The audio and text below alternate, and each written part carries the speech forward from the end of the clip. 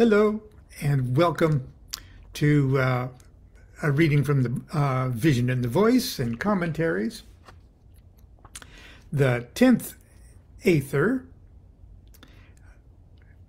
which is probably one of the most unusual of all of the 30 Aethers that Crowley scried in his Enochian initiatory journey. And we picked up yesterday where he and Victor Newberg were doing sort of a dual operation. Victor, as the scribe, sat inside the circle, and Crowley, we think, was in the triangle itself, giving material basis for the demon Choronzon, the mighty demon of dispersion that is and is not the demon of dispersion within the area of the tree of life we commonly call the abyss. And it's a strange character because it is something that is not. It's a thing, it's not even a thing. It is not isness who talks a lot. As a matter of fact, in one of the footnotes, I'm going to read it first. And I'm going to read the footnote in two different ways because there are so many parentheticals in it that it's kind of hard to follow the straightforward meaning. When I said it is notness, here's what he says. Various elements have been bound up into a bundle by the energy of the call, or the call itself. Madrias Dias, Prof. Zax, Kis mi kalos inirka ozgo. That's the call itself. And the experience of the vision.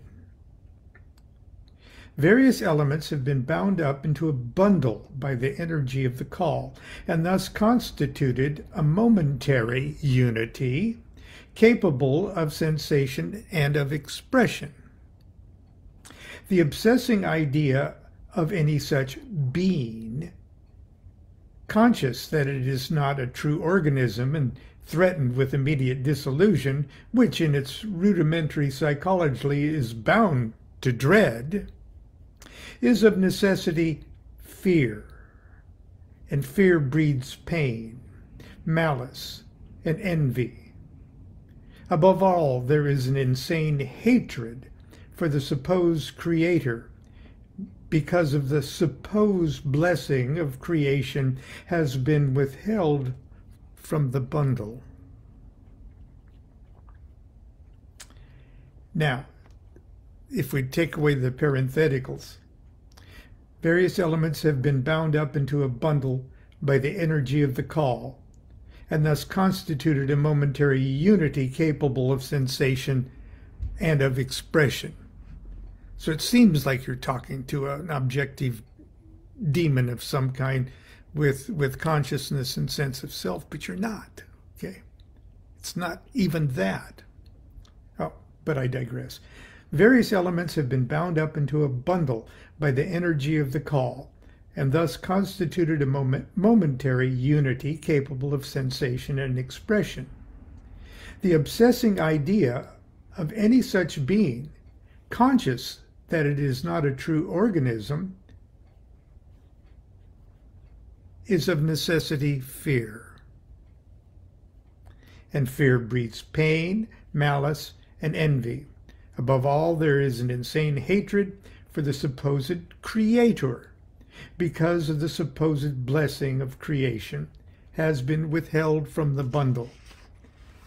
Now, an example of that hatred is almost the opening lines of the vision itself. I am the master of form, and from me all forms proceed. I am I. I have shut myself off from the spendthrifts. My gold is safe in my treasure chamber, and I have made every living thing my concubine, and none shall touch them save only I. And yet I am scorched even while I shiver in the wind. He hateth me and tormenteth me. He would have stolen me from myself, but I shut myself up and mock him, even as he plagueth me. From me come leprosy and pox and plague and cancer and cholera and the falling sickness. I reach up to the knees of the Most High and tear his phallus with my teeth. I will bray his testicles in a mortar and make poison thereof. I will slay the sons of men. The obsessing idea of any such being, conscious that it is not a true organism, and threatened with immediate dissolution, which in its rudimentary psychology is bound up to dread, is of necessity fear, and fear brings pain, malice, envy, and above all, there's an insane hatred for the supposed creator. There's that.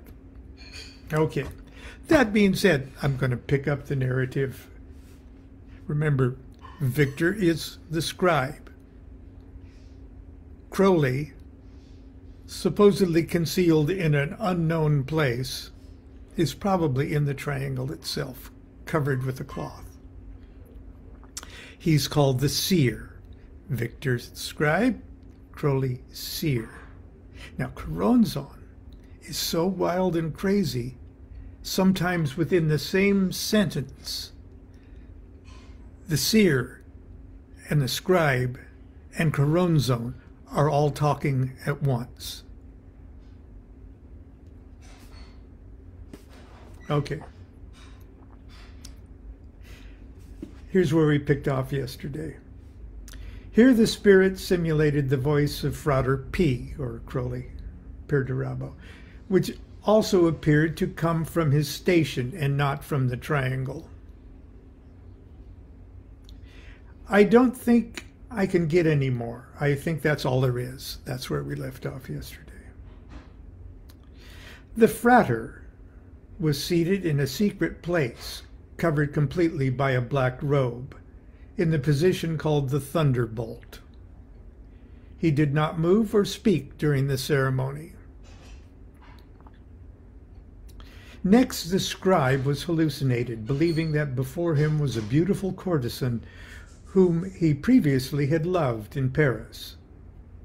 Now she wooed him with soft words and glances, but he knew these things for delusions of the devil, and he would not leave the circle.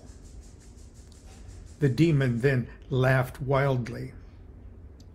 Upon the scribe threatening him, the demon proceeded after a short delay. Remember, Victor had vowed to repel any attacks with the dagger. They have called me the god of laughter, and I laugh when I will slay, and they have thought that I could not smile, but I smile upon whom I would seduce. O inviolable one, thou canst not be tempted. And there's a footnote here that he assumed the character of the courtesan, who was a marvelous mistress of irony and of fascination, and that intrudes upon the demon proper. So, O inviolable one, that cannot be tempted. If thou canst command me by the power of the Most High, know that I did indeed tempt thee, and it repenteth me. I bow myself humbly before the great and terrible names whereby thou hast conjured and constrained me. This is the demon talking. But thy name is mercy, and I cry aloud for pardon. Let me come and put my head beneath thy feet, that I may serve thee. For thou commandest me to obedience in the holy names. I cannot swerve therefrom. For their first whispering is greater than the noise of all my tempests. Bid me therefore unto thee upon my hands and knees, that I may adore thee and partake of thy forgiveness. Is not thy mercy infinite? Here Choronzon attempts to seduce the scribe by appealing to his pride. But the scribe refuses to be tempted, and commanded the demon to continue with the aether. There was again a short delay. Choronzon hath no form, because he is the maker of all form. And so rapidly he changeth from one to the other, as best he may think fit to seduce those whom he hateth, servants of the Most High. Thus taketh he the form of a beautiful woman, or of a wise and holy man, or of a serpent that writheth upon the earth, ready to sting.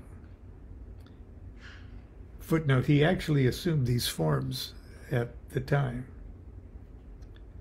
And because he is himself, therefore, he is no self. The terror of darkness, and the blindness of night, and the deafness of the adder, and the tastelessness of stale and stagnant water, and the black fire of hatred, and the udders of the cat of slime. Not one thing, but many things. Yet with all that his torment is eternal.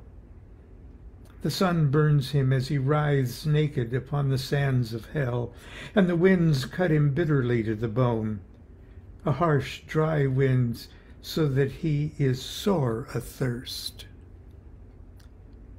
Give unto me, I pray thee, one drop of water from the pure springs of paradise, that I may quench my thirst.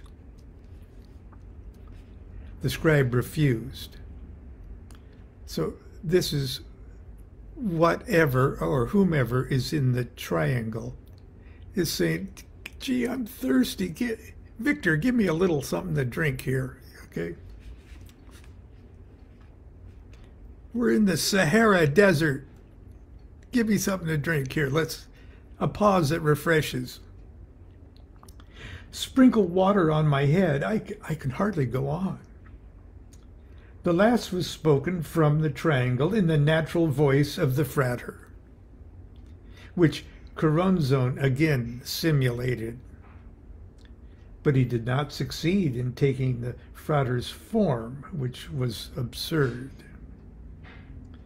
The scribe resisted the appeal to his pity, and conjured the demon to proceed by the names of the Most High.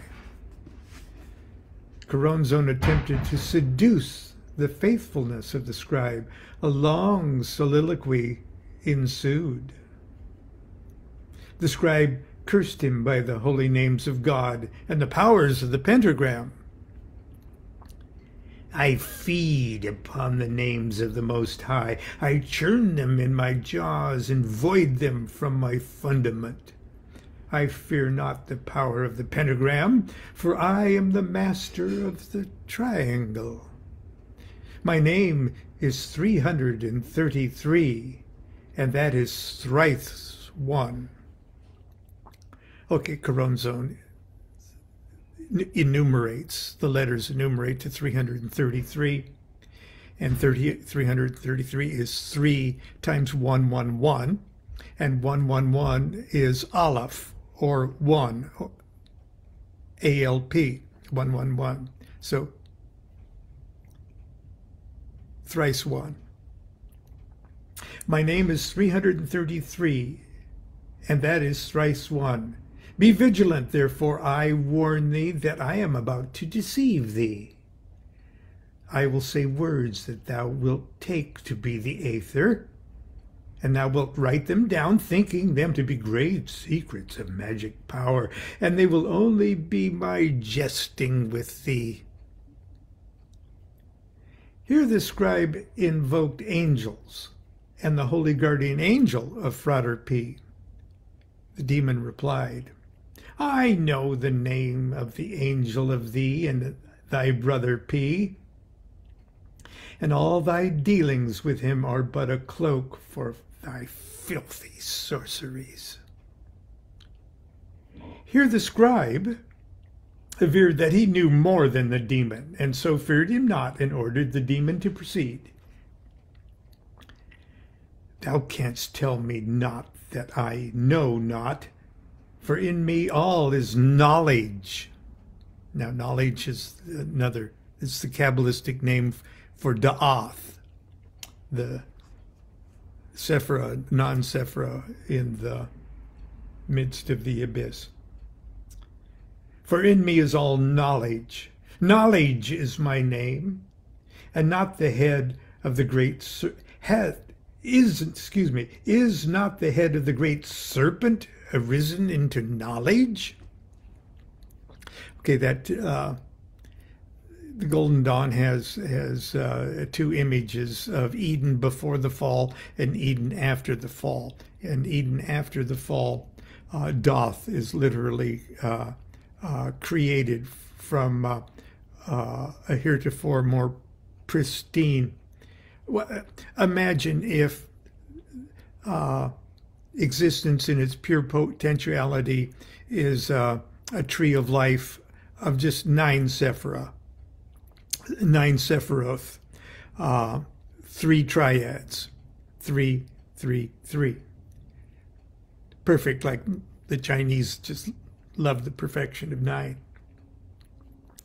But that is existence existing in absolute pure potentiality. There is no manifestation. There is no Malkuth. There is no number 10.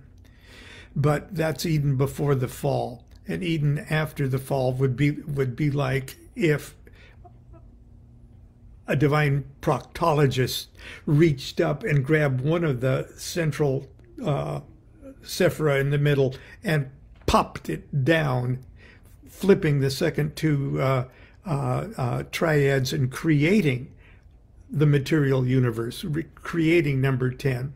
But it creates a vacuum, if you will, a new non-Sephira called Da'ath in the center, where the second triad and third triad flipped, and it creates that vacuum. And in that vacuum, the head of the serpent, okay, literally the serpent that creates the potentiality of the manifest microcosm, puts its head right up into this Da'ath, knowledge.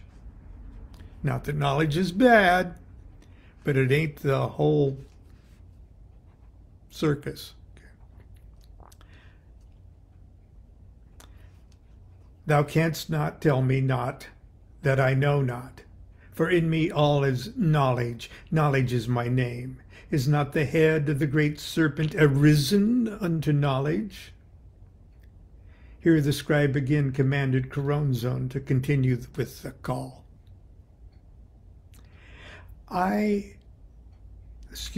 Know thou that there is no cry in the 10th aether like unto the other cries, for Choronzon is dispersion, and cannot fix his mind upon any one thing for any length of time. Thou canst master him in argument. O talkative one thou hast commanded, wast thou not to talk to Choronzon? I'll say that again. Thou canst master him in argument, O talkative one. Thou wast commanded, wast thou not, to talk to Choronzon? He sought not to enter the circle or to leave the triangle, yet thou didst prate all these things. Here the scribe threatened the demon with anger and pain and hell, and the demon replied, "Thinkest thou, O fool, that there is any anger and any pain that I am not, or any hell, but this my spirit?" Images, images, images, all without control, all without reason. The malice of Choronzon is not the malice of a being, it is the quality of malice. Because he that boasted himself, "I am I," hath in truth no self. And all these that are fallen under my power, the slaves of the blind one that boasted himself to be the enlightened one, for there is no center, nay, nothing but dispersion. Woe, woe, woe, threefold to him that is led away by talk, O talkative one.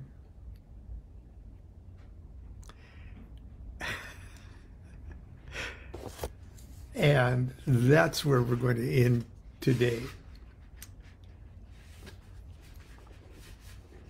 Wow.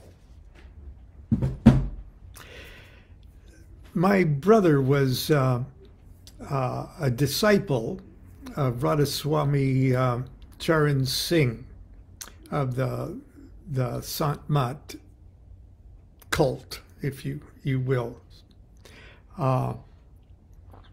And they had sort of a version of in their doctrine anyway, they had sort of a version of Choronzon that they called Kal, K-A-L, who was the master of illusion.